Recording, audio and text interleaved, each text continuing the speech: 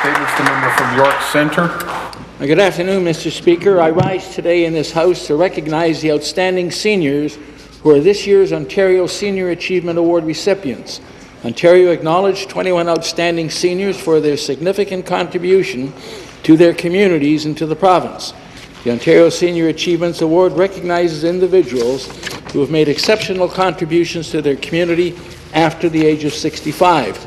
It is the highest provincial honour for seniors. It is important to acknowledge that in 2015, for the first time, there are more seniors 65 and over than children under 15, both in Ontario and across Canada. In Ontario, there are currently more than 2 million seniors, and this number is expected to double in the next 25 years. The awards were presented at a Queen's Park ceremony by the Honourable Elizabeth Dowdeswell, Lieutenant Governor of Ontario, and the Honourable Mario Sergio, the Minister responsible for Seniors Affairs. I'd like to highlight a recipient of the awards who is my constituent from York Centre.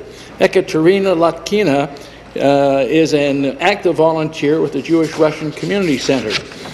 She is responsible for the mailing operations of the organization, making sure that thousands of letters, birthday greetings, invitations, and tax receipts are prepared, signed, and delivered on time.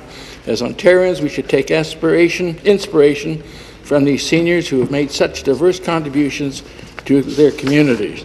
They are a constant reminder that life is long and that no matter the age, the potential to bring about positive change is always possible. Thank you, Speaker.